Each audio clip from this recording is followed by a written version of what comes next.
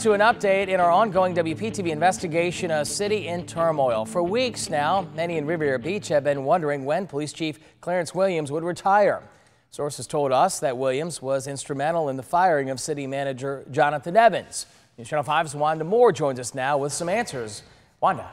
Jay, we knew that Chief Williams has to retire by the end of February, according to his retirement contract. Initially, he had said he'd retire by December 5th.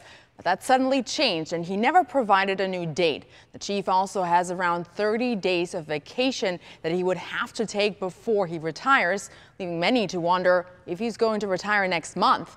I talked with interim city manager Karen Hoskins today, and she tells me she has not gotten word when his official last day in the position would be, but she believes it to be the last day of February.